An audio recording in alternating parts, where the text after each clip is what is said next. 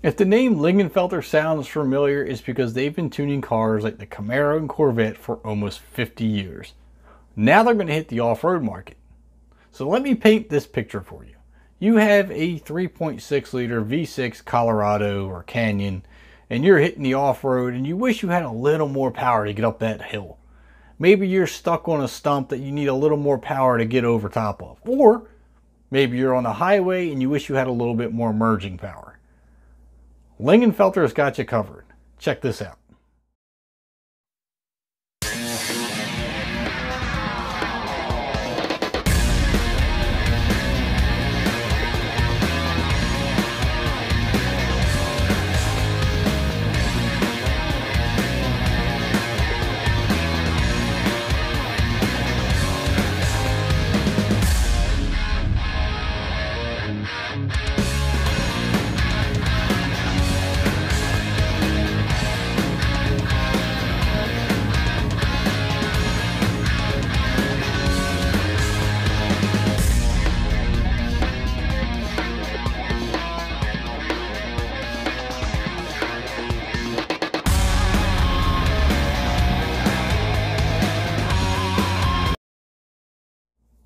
So obviously, Lingenfelter is ready to drop an Edelbrock Supercharger on top of your 3.6 liter V6.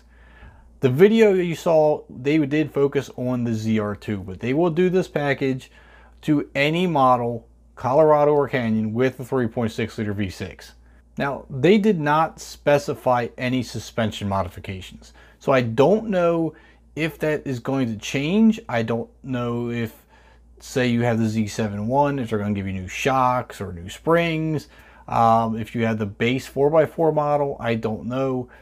They just stated that if it has the 3.6 V6, they can and will put the Supercharger kit on it.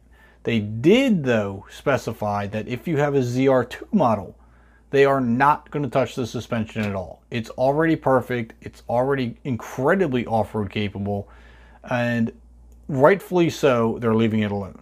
So they will drop the Supercharger on top of it, giving you 416 horsepower. That's a pretty big jump from the 308 factory, especially when you have a lifted truck and some slightly bigger tires. That Supercharger is really going to help both off-road and on-road. So if you're looking for that extra power, this is a package you might want to consider.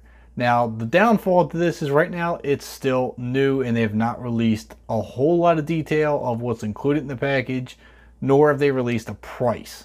So we're still waiting on some of that to be released, and hopefully, you know, maybe they'll give us a nice exhaust system too. Because, I mean, obviously you put a Supercharger on it, jamming more air down in that motor, you want it to breathe a little bit better too. So maybe they'll give you a nice catback and give it a little tone to the exhaust to add to the whine of the Supercharger. I think that'd be pretty cool. So what I want to know right now is, do you have a 3.6 liter V6 in your Canyon or Colorado right now? Do you feel like you could use some more horsepower? Because obviously, I don't think there is such a thing as too much horsepower, especially if you're putting a Supercharger. The sound that thing makes is intoxicating. So I would probably want it just for the sound, but obviously the horsepower is great too. So leave your comments down below if this is something you would want to get. All right, now for my bit of mini news. Ford is saying that they might be phasing out the V8 F-150s. I'm not going to say they're completely going to go away, but they are saying the demand for a V8 truck is nowhere near as high as the demand for the twin turbo EcoBoost. It's more fuel efficient and it's making more power.